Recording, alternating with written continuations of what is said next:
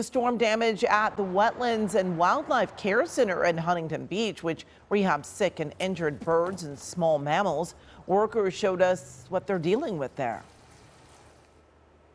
We had some ceiling tiles come down. It was actually falling water down in here.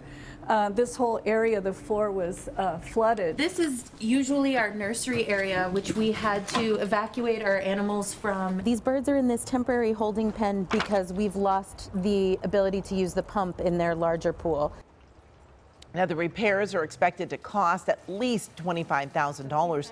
The staff tells us it's hoping donations will come in to help cover costs before baby season, which is just around the corner.